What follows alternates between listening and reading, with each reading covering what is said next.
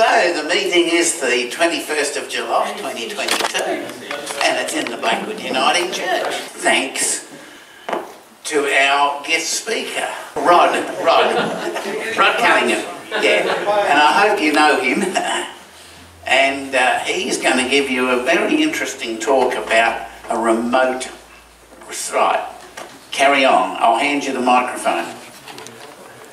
Thanks, Phil, and thanks for the opportunity to talk. And I live in the Ross Valley, Uriutpa, and we used to live at Mintera in the Clare Valley, so we've sort of come closer to Adelaide. And we'll talk about some of the whys and wherefores of doing a remote station. It's a bit of an open recipe book. You can do it a number of ways, and my way is just one way. So I guess the first question is why? Why would you want to do it? Well, back in the 70s, 80s, the average block of land in Australia is a quarter-acre block, and that was 1,000 square metres.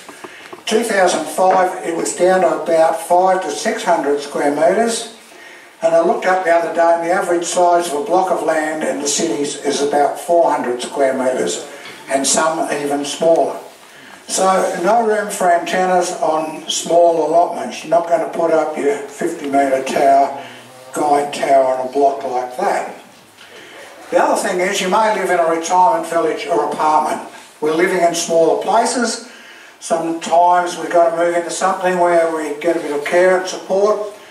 Some people live in apartments, and you've probably seen pictures of magnetic loops sitting on verandas and people hanging fishing rods out the window with lines on them for antenna. Property encumbrances. Now, we started to buy a house in the Clare Valley at Uriutpa, and my wife had already committed. It was definitely going to be a house. And then the agent said, "Oh, Rod, there's something about an encumbrance, but it's not a problem." I said, "Oh, right." So she sent it to me. I read clause 3.2.3, that no external sign or hoarding or any tank or any mast or pole of any description or television antenna or radio will be erected or made on or over the land or any part of it, without the prior written approval of the encumbrancy. Cancel the contract. Well, I didn't cancel. I would have been divorced if I cancelled the contract. So we went ahead with it, and I knew I couldn't do much from home, but fortunately I had started to do this remote station. You may live in a rental property, and obviously a landlord's not going to be over happy with you whacking up a tower in the backyard with some concrete footings that you can't dig out.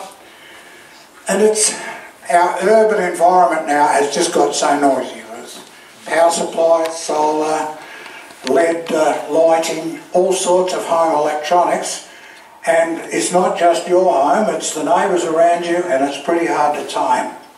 So it's become a real problem. And the last one is your own transmitter might cause a bit of interference. Could be quite good, but there you are sitting next to Benson's Radiology in your nice shack with the 1 kilowatt amplifier and the 8-element log periodic pointing their way, and you put off all their scanning machines and whatever. So that could be a bit of a problem too. So that's why, a number of reasons why there's others, or age and mobility. You can't climb towers, you can't get on the shed roof. It's getting difficult to do the things you want to do to build and keep your station operating.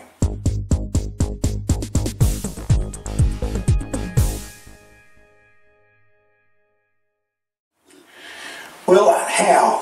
One of the ways that people already are doing quite a bit of is using an SDR receiver, and there are probably about 4, 5, 6 around Adelaide.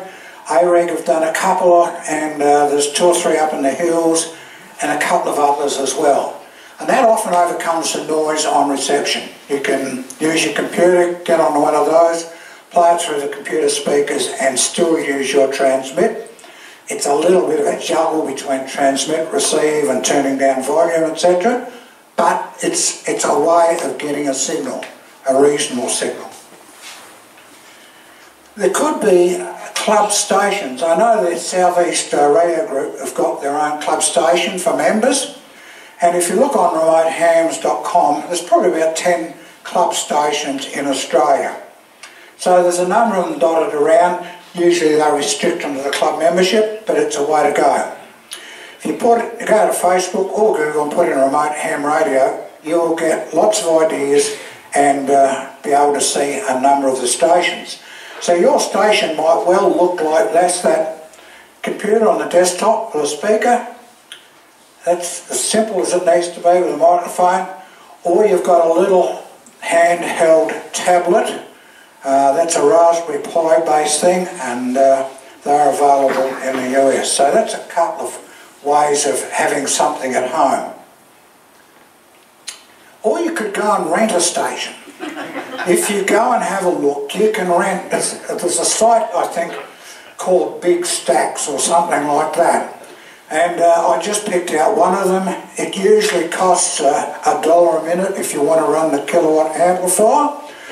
And there on 40 metres you can use the 4-element Yagi at 140 feet. And I'm sure you'd work a bit of DX with that. So that's another way to go. Getting in and out of it can be a bit tricky with delays in the internet and that, but it is another way people do some of their DX work and work from home. There's plenty, or not plenty, but there's a bit of proprietary remote control software. Yaesu make a package, Icon make a package. They usually generally works only with their top line transceivers. They're good packages. You can work the station remotely. Sometimes you need 2 bits of equipment and they're connected through the internet with this software or otherwise. The problem is it doesn't always do all the other management things like logging and antenna switching and rotating, etc. Or you can get a bit of proprietary hardware. There's a couple of boxes called Remote Rig, and you can set them either end of an internet link or even an ADSL link, they say it will work. There's another box called a Rig Pi, and it was designed 2 or 3 years ago. It's a little Raspberry Pi thing. It's got ports on the side for USB connections to your audio, Ethernet, microphone, etc. That's a pretty convenient way to do it. You can actually download the software and build the hardware yourself, and there's quite a good support base for that on the internet. So that's the Rig Pi, and there are a number of others. Now, that's where I lived, so I had a couple of towers, a couple of good antennas, an EME thing, so here we go to New York, it's 430 square metres, and the backyard's about 12 metres by 8 metres, so it was pretty small. And there was a fair amount of ambient noise, there is, a little bit caused by me, but the rest by the neighbours, and as I mentioned, no antennas allowed. Not even a flagpole. I did apply to put a flagpole up out the front, but no, that wasn't allowed. Well, he said to me, come, just do it in a couple of years' time, mate. We'll have finished all the subdivision and we won't be running around looking at things. Just go ahead and do it then, you'll be right. So we lived in the mid-north, and I stood there on this hill one day and I thought, where should I put my radio station? It's called a greenfield site, actually. Do I want it on a hilltop, a rocky hilltop? Do I want it down on the flat? Do I want something that's got a bit of height and elevation? And then I started to think through the issues of picking a site. And I've already been talking to somebody over here about their challenges at Finnis, and it is a bit of a challenge picking a site. So we'll go through some of the things. First one is, obviously you don't want to pick a noisy site. So swirl lines, high voltage lines, electric fences. There's a few things in the country that can generate noise. In fact, one of the sites I picked initially, they then announced they were going to put in a 300 hectare solar farm in the paddock next door. So it hasn't happened. Finally they cancelled it. So what sort of power are you going to use? solar or batteries, solar and batteries, or 240 volts. I actually had 240 volts in the place where I went, but the issues of metering and getting on with the farmer's wife could have been a bit of a challenge, so I elected to do my own. What antennas are you going to put up? Do you want towers, or can you use trees? What support structures can you put up? How stable will they be? How heavily will they be loaded with wind and storms and all that sort of thing? Do you want line of sight to repeaters or do VHF work? I'm not a great VHFer, so that wasn't a driver in my case. How are you going to accommodate the equipment? We're going to put it so that it can't be pinched, so it'll keep working in summertime or wintertime. Now just have a look. Here's a beautiful box, Swiss station, number of shelves, slide out shelf at the bottom for the laptop, stack all the amplifiers, control boxes, antenna tuners in there. And you see it's got a bit of insulation taped inside the doors. So that's a very nice piece of accommodation to house the equipment. It's just mounted on the antenna pole, and there it all is, and looks very neat, probably pretty easy to break into and bend the doors open, that sort of thing. So that's a pretty schmick way to go, and there it is in winter time. Looks fantastic. One of the highest stations, amateur stations in the world. He put it up in 2019. He's replaced the antenna 3 times. So it's got ice loading, wind loading, a couple of long wire antennas on it, and the box. So it's a very nice setup. So the other thing on remote site was equipment accommodation and secure. Can people get into it? Can they pinch your equipment? Is it obvious that it's there? There's a number of issues in just making sure equipment stays there. And the last one is internet access. You need some good, reliable internet access. I've got to say, all the stuff I've looked at using mobile phone, a bit difficult. One of the things I think you want is a static IP address, and you can't always get that with a mobile phone set up. And there are ways around that, but it's just a bit messier. And I had 2 options, the NBN or a local provider. And the last is, can you get there in summer and winter? Are the roads slippery? Is it through a grassy paddock? How can you get there? And this guy with his station again, you can see, he had a few challenges getting there to do things on it. And it would be just great out there, just working in the breeze on a, minus 10 degree centigrade day. So, yeah, so picking the site is important. So back to reality. I went and saw a mate. He was a farmer.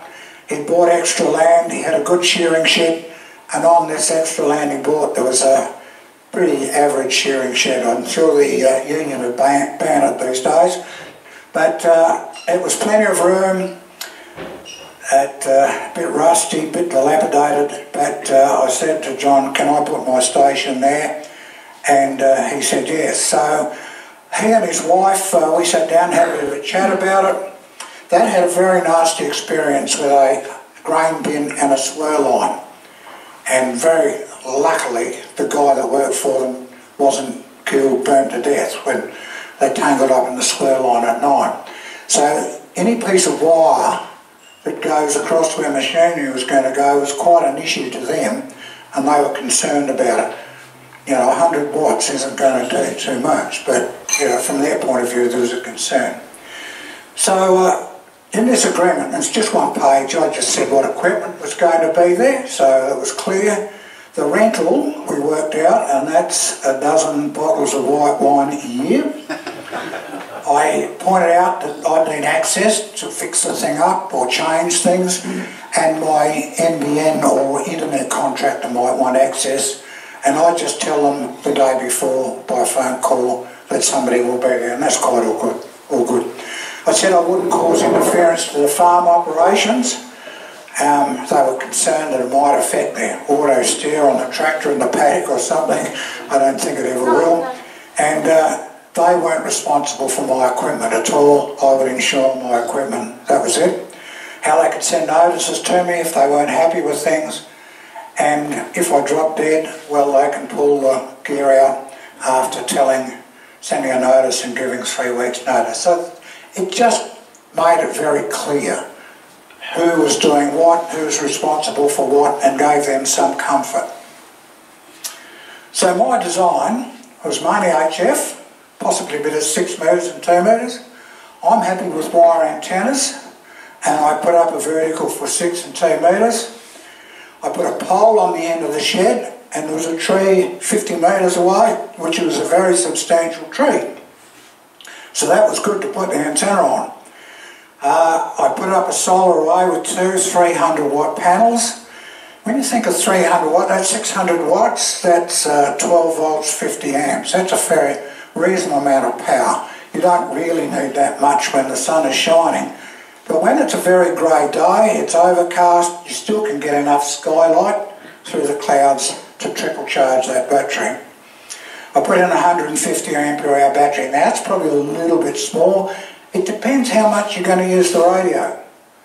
Are you going to do 24-hour contests in the middle of winter when the sun doesn't shine?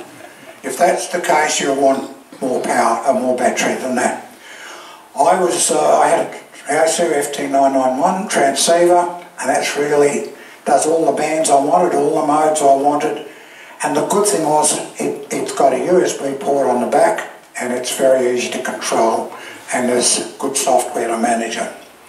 I didn't want to use fancy software. I'm not into setting up networking and servers and that sort of thing, and some of the software is based on that.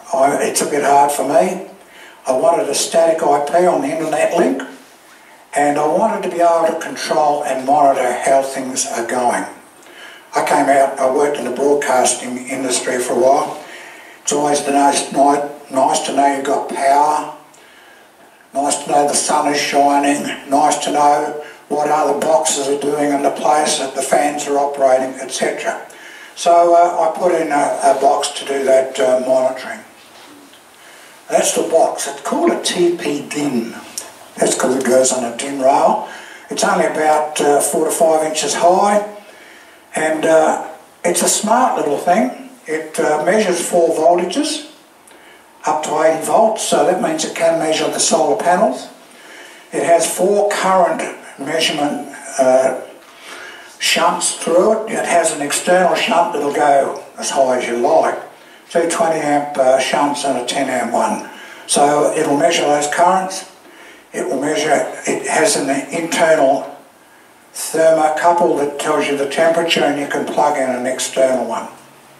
4 relays, and 2 of them are normally closed and 2 normally open, so you can control those remotely. It's got a data logger and alarms that will actually send you a message if the battery's getting a bit flat. You can access it via a web browser, and that works pretty well. It'll run off a whole range of voltages, but 10 volts to 57 volts.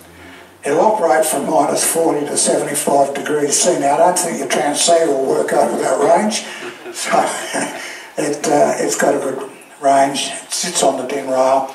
I think they cost about $300. And on that top of those green terminals, they're actually plugs, and you can pull them out and wire through them. So I use that as the basis. That's just one of the screens, the monitor screen, and you can put your cursor over any of those switches there, open them or close them. I've got one to isolate the router and link power. Operating mode means you lose your link and lose your control, but there is a cycle function there that'll open it for 30 seconds and restore it. So you do get your link and control back. I learnt that the hard way, but that was just if anything ever locked up, I could take the power off. I've never had to use it. A PC reset, and I haven't ever used that, and I'll explain why a bit later.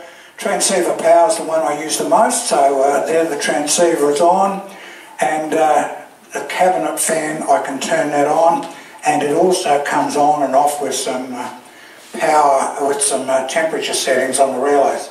So you can see the solar volts, That's only half the voltage, so it's around about 66 volts. The battery volts are 13.4.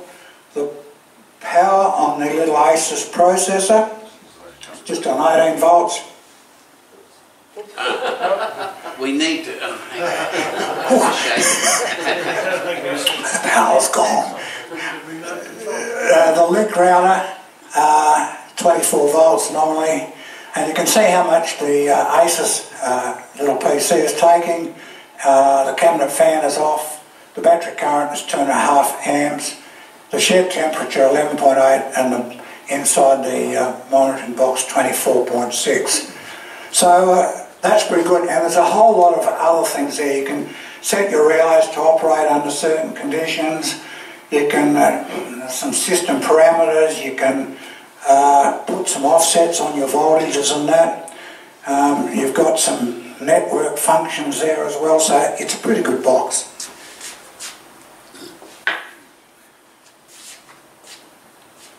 Oh, that's what I've just been through, so no change there. And internet, I had a couple of options. NBN was NBN at Mintero, fixed wireless. But there's a few in the mid-north, there's a few guys who make a good business out of doing the things that the NBN providers don't want to do. Specialist systems for farms, down valleys and that sort of things. I got a guy from Borough, Tim Stockman, Goiter Connect. He had a package which was $49 a month, and that was 15 download and 2 upload. It's a bit better than that. He had a static IP. He could offer me some security. Whenever you try and log on to this station, it checks your IP and says, who are you? If it's not the right IP, it won't let you in. So the only 2 people who can get into it are him, Tim and myself, so that's good. And he was happy to put the gear in my cabinet, so that overcame some of the mounting and security issues. So Tim on the roof putting his dish. I think his tower's about 11 k's away, and there's my box. It's not fully equipped at that stage, but Tim's router is there, and that router actually powered the dish up on the roof. Just had a power over Ethernet. That was his little power supply that sat there, and there's my 2PDN sitting there. The cabinet fan and the power distribution there, and these 2 boxes here, that's the solar inverter, and these are the solar and the battery isolators. I'll show you one later on with the transceiver and a bit more gear in there. Right. Yes? Quick one. Why you got that, so the fans at the bottom, where does the exhaust go, pray tell? Ah, good question. It blows in there, and when the transceiver mounts on the door, and when it closes over, that fan is blowing in the back of the transceiver, and behind there is just a fan grill with a filter over it, and so the air goes out behind there. So on a hot day, and this shed gets hot, it's 40 plus some days. It blows the air out at the back of the Victron charger. So yeah, that's how it works. Gets a bit of dust in it, there's a filter on that, and every 3 or 4 months I just wash out the filter, and it's good. But you've got to be wary of insects getting into it. So this was the basic configuration. You've got the dish up the top, and it's powered over Ethernet. Tim sets up his router so it interfaces with the dish. He won't let anyone inside his routers. Doesn't want people stuffing them up. So you can use these 4 ports here. So I've got one to the PC and transceiver, one to an IP security camera to record the robbers before they break into things. The 2PDN sits there on one of the ports, so I just put in the address of the router and that port number, and it talks to it. And out of that I can control my DC and antenna relays and the 12 volt, 28 volt power supply feeding the thing. So over on the left you've got the addition on the roof and a couple of solar panels, and they probably hold the roof down as that nails are that rusty or loose. And on the end I've got the isolators for the battery, so if the thing went crazy and I couldn't get there, I could ring up a farmer and say, John, can you just go and flick both of those switches off, and I'll completely turn the whole thing off. Take the solar array off it, and that's the Victron solar inverter, and they're quite a good inverter. They're not real cheap, and they give some reasonable diagnostics and a good readout on an iPad or something. So there's the power supply, the panels, the Victron. I've got the big shunt, which will go up to 50 odd amps, and the deep cycle battery, so normally charging down through there. I take off the supply for the fuses and that, and these things are the connections to the TP DIN panel for measuring the voltages and current. And the battery, I built my own battery box, and I used security screws to the floor, to the box, and even the weight of the battery is going to deter anyone from flogging it. So you really do need a special screwdriver to get into it and to take the battery out. Power supply design, I picked the solar. There was 240 at the shed, as I said, but it was going to be, I'd have to put my own metering on it. The transceiver was 25 amps, and because it's a typically mobile transceiver, it's good from about 14.5 down to about 11.5 volts. I wasn't going to put a linear in. If you did a linear, you probably need 50 volts DC. I'm not a huge operator. I don't do 24-hour competitions and that sort of thing.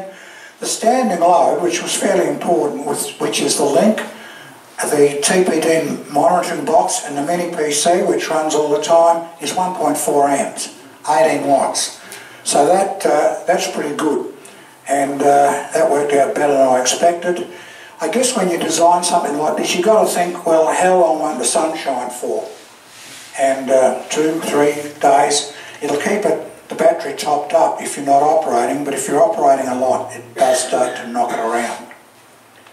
So that was the battery I picked, 150 ampere hour. I think it was about 600 bucks, and it weighs about 50 kilos. But it's interesting when you look at batteries. If you discharge a lead acid battery to 80%, I think its lifetime is around about 8,000 cycles.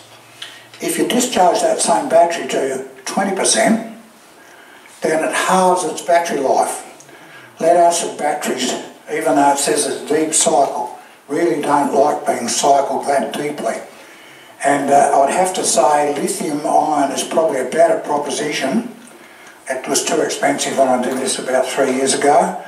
The other good thing about lithium ion is that its open circuit cell voltage is a bit higher, even when it's quite discharged. It's a bit higher than a lead acid battery, so that means that's propping your transceiver up a little bit better. Question? Yeah? Do you equalise the battery? No, it's only a single 12-volt cell. I think my understanding is the charger whacks a fair boost into it initially, and then it drops it back. And I can never remember the term Victron used. I think you'd have to equalise if you had several batteries, but not with just the one. I think it's quite alright. I was just talking about the cells, equalising the cells. You can't get at them too. No, but when you equalise, you bring them up. Yeah, well look, each day it charges to about 14.4 volts. So it does that for a certain period of time, then drops back to its normal flood mode. And I think Victron have got that pretty well sussed, I hope. So antennas, I whacked up a pole on the end of the shed. It's about an 8 metre pole, and I stuck the whip on top. And I used an end-fed half-wave, and that was antenna, and that was good enough. I can tune up with the transceiver tuner, okay, I didn't need a fancy tuner or anything else. The transceiver will tune to it. I've got a little bit long at the moment, so it doesn't work great on 10 metres, but it meant I didn't need any of the HF bands, any band switching. And for VHF, I put a 6 metre and a 2 metre whip. Sitting out in a paddock like that, you'll never protect anything against a lightning strike. It'll just blow it all to bits. But a nearby strike, so on the power lines, the trees or the sheds, then a bit of protection is, I think, helpful. And so I've put a reasonable earth in there, and when the station is not on, the relays just disconnect the antennas from the transceiver and earth them. So hopefully that adds some added protection. The only messy thing with my transceivers is you've got HF and 6 metres coming out one hole, and then 2 metres and 70 centimetres out of the other. And I had a 6 metre, 2 metre whip, which meant I needed to do a little bit of switching. Well, this is the characteristics of the antenna. It's probably, you probably can see that. So 80 metres, the dip, 40 metres, 30 metres, 20 metres, 15, 17, whatever. So yeah, 15 there. So it works out pretty well that there's a reasonable point where you can get a fairly good tune without too many problems on an end-fed half-wave. The other thing is they're not so critical about height. Because I'm not an antenna expert, but I'd say because it's a high impedance antenna, you're end feeding it, and you've got a 49:1 balun on it, it doesn't seem nearly as sensitive to the impact of the earth, being closer to earth. And to me, it's a reasonable proposition if you haven't got your antenna up a 20 metre pole or something. So that's the configuration there. The big tree on the end with a counterpoise on the end of it. And across here, and there's the balun up on the pole, the feeder down inside, and there's a big earth just sitting outside there, and the whip up on top. And it's high enough to get any farm machinery underneath it. All farm machinery is no higher than 6 metres on top. So that's standing on the ridge of the shed roof, and that tree you see just in the distance is where the antenna up is, and there's a nice fork up there, and it's a nice spot to be up there. I put some the antenna changeover so I could switch to the whip when it was on HF. I put some switching up at the top there, and you can see the two lightning arresters there on the outside, earthing connected, etc. So I ended up putting that on the outside of the box. That sort of stuff I prefer to have outside than lightning hitting things and wanting to get inside. I used a little mini PC. You can get them all sorts. That's a little Intel one. They call them a NUC, the next unit of computing. I think it was a nice name for the future. Asus called them a mini PC. And I've got one that runs, that was the first one I had, and it didn't have a fan inside, and I mounted a fan on the outside of it, and that was it was called a PN20. So I've got one now with a slightly bigger processor, and that one now has a cooling fan inside it under BIOS control and temperature control. As I mentioned, it's low powered, 10 watts on idle, 36 watts at maximum. You can buy the boxes with various memory options and processors. The FT8 decode time, I only run it on the fast setting, but it usually gives me 2 and 3 seconds at the end of a decode to pick the station I want and come back in response to their CQ. It isn't fast enough on the deep decodes to get all that decoding done before the next sweep. Need an 18 volt supply. I've got one from Minikits, and I actually initially ran it off, these boxes, most of them run off 12 volts. But once it got down to about 11.5 or 11 volts, it got a little bit unstable. And I had a couple of drives up there, and I thought, no, I'll put it on 18 volts. My wish list, and that box on the table actually has it, is power on, reset on power on. So it means if you turn the power off, it actually resets the computer and comes up and boots up without you having to sit there and do anything to it. So if you want to reset your computer, you turn it off, turn the power on, and it comes up. The Asus won't do that. It hasn't got that function in the BIOS, but it's a good one to have.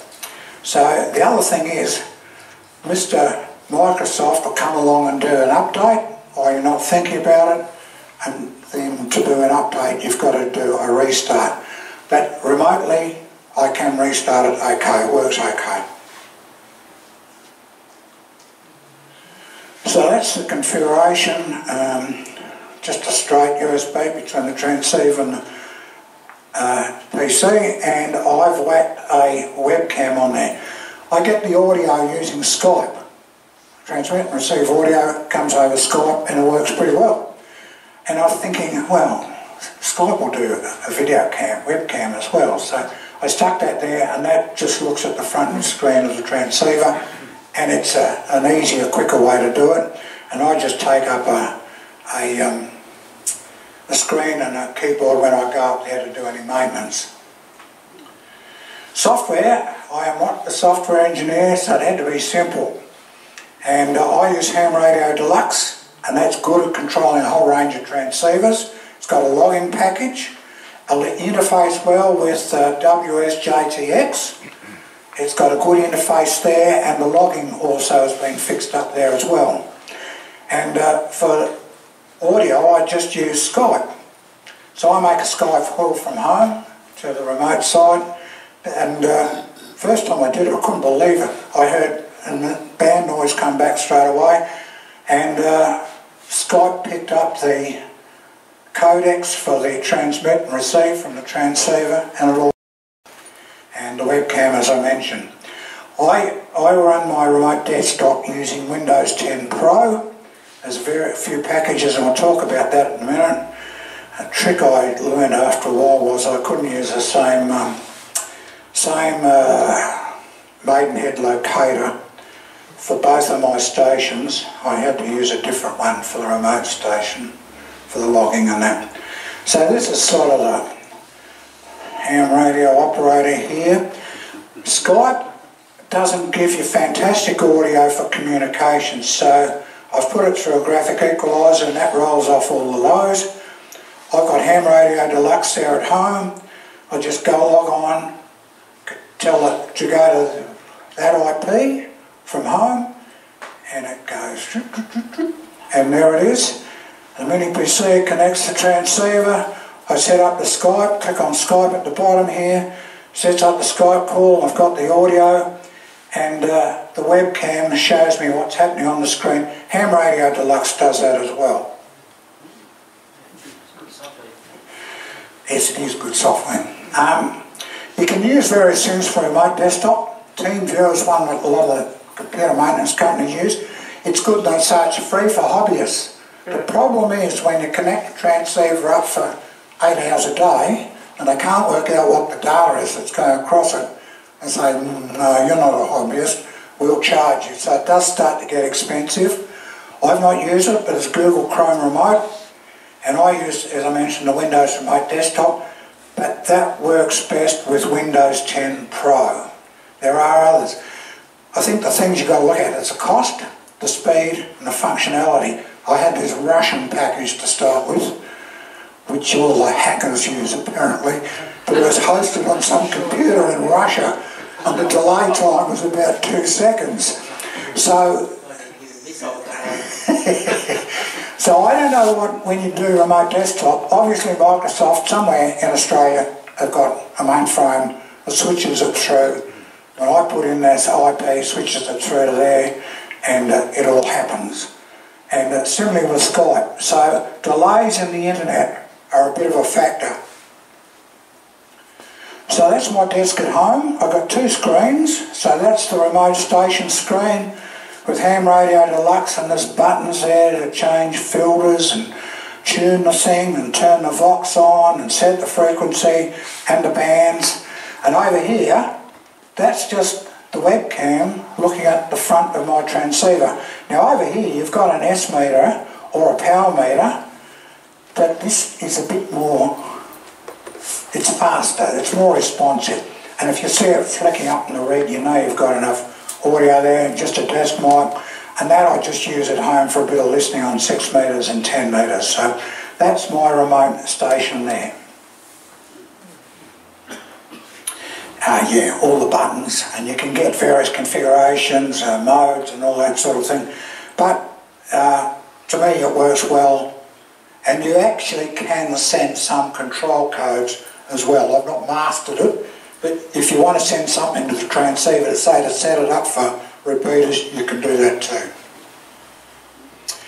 That's the Skype camera, just a display on the front of the transceiver. You can't obviously press those buttons, but the main thing is the power output there on transmit or the signal strength. So that's the thing in the shed, the box on the wall, the cabling, the battery down the bottom, and the issues though are thermal. That's a west facing wall and it gets hot. And I thought of putting a box out in the open. You know, a couple of poles out in the paddock or on top of a hill, that would be a lot worse, I reckon. And I have a problem with dust in the fan a bit. I've got to clean it out now and then. It's a double lock box, and I got it from one of the electrical supply companies out at Salisbury, and it's a pretty sturdy box, about 600 by 450. I probably should have gone a bit bigger. The rats run along there, the rats run up there, the rats sit on the back, the rats pee on the top. The rats like it, it's warm in winter time. And the mice too, probably. And you can see where they've been around the battery box as well. So vermin in the country is a little bit of an issue. Do they eat much of the cable? Do they chew much of the cable? No, they haven't. Every now and then I drop a few handfuls of baits there, but they haven't. I haven't noticed any chewing on the cable or anything like that, which is good. So that's hamster radio. Hamster radio. So fan down the bottom, the PC there, power there, a few cables around, and you can see just the transceiver there. And up the top are the isolating relays for the antenna connections and turning on the power to the transceiver, and around there. Sitting in there is the 50 amp shunt and little mini kit's power supply just taped onto the PC there, and yeah, it's all good. Do you run your fans all the time? No, I don't run the fan all the time. It'll cut in if it gets hot, and sometimes if I think it's going to be a bit emotional, I'll turn it on remotely. But no, I don't. Particularly in winter time, it's only going to put dust on the filter. So there's the transceiver sitting there. First time I put it there, one of the farmers' sons said to me, he said, what's that talk going on in that thing, that box in the corner? Forgot that the speaker was still online, so I'll just whack a blind plug in the earphone socket to cut it off. I don't need the microphone. There's a bit of a trick with these transceivers. Because you're using the rear connection on it, it means some of the filtering and some of the functions aren't as you would think they would be if you had the microphone and operated it from the front panel.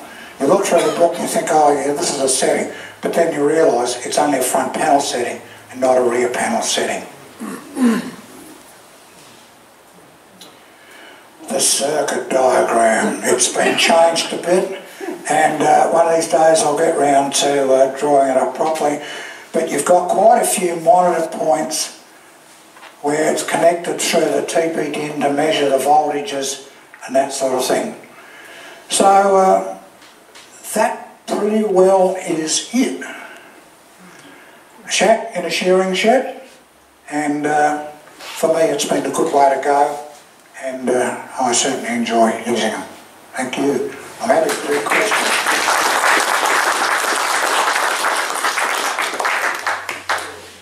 I'm sure people have some questions.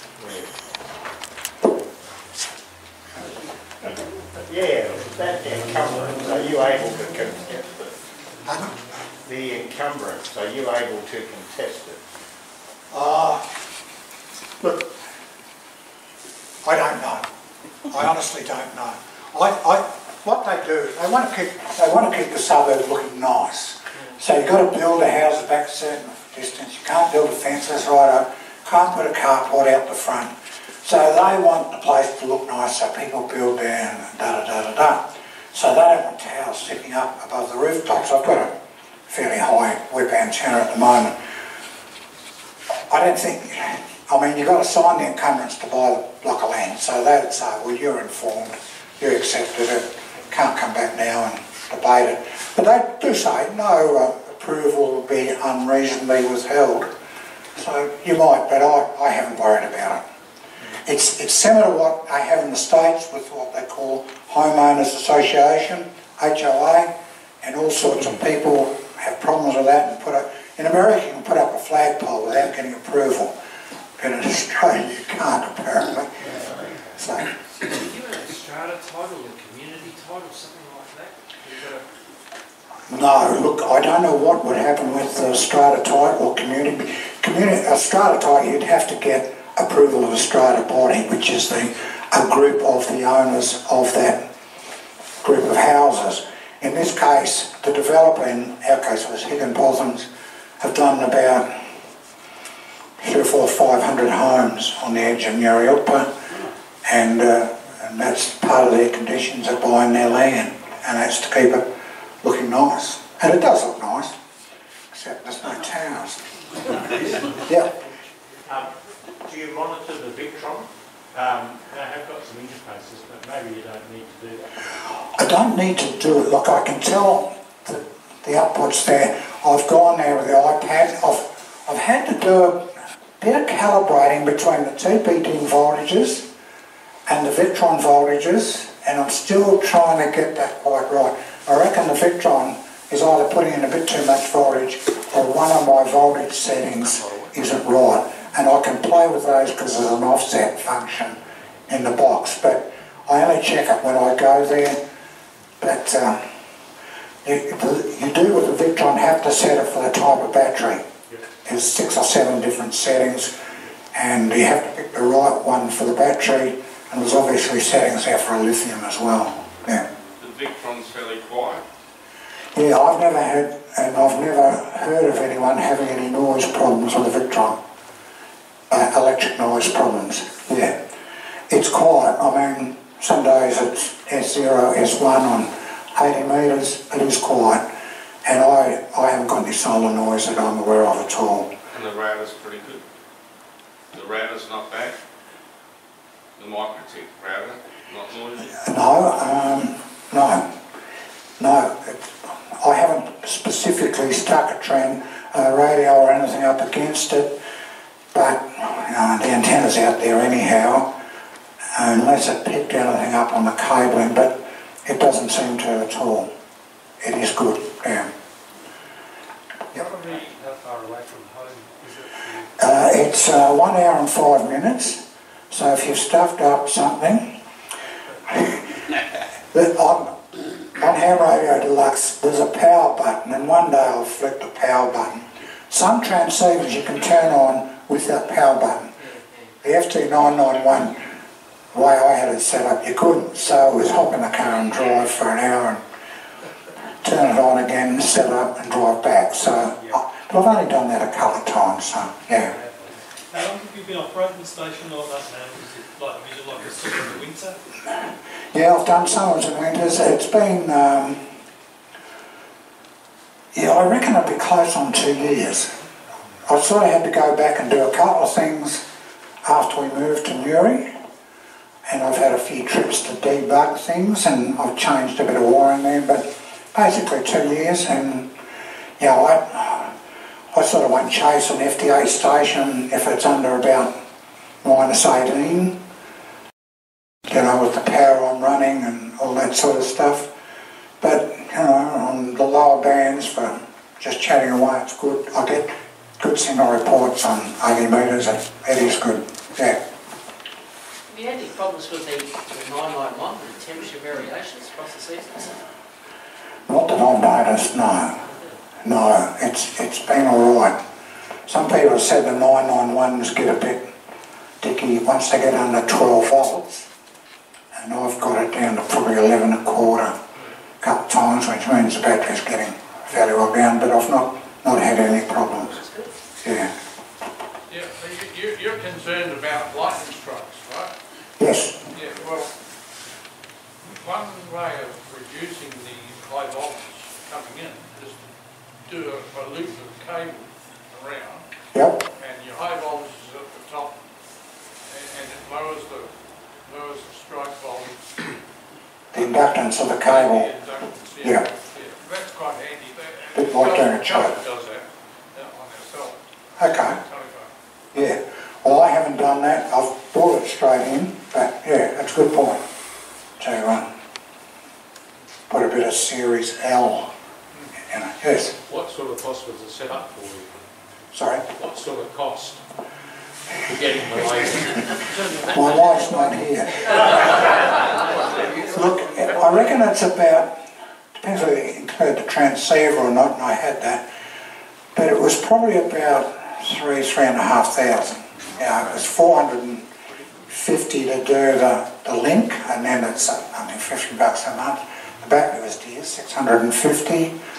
The box, the little computer, probably they're about 650. They're not cheap, but you know, they're certainly good and ideal for that situation. And then just other components, you know, relays, lightning arresters weren't cheap. So yeah, about 3.5 of that order. Yeah. Yeah. All right. Good. Thank you. Well, thank you. Well, that's a lot of food for thought, isn't it?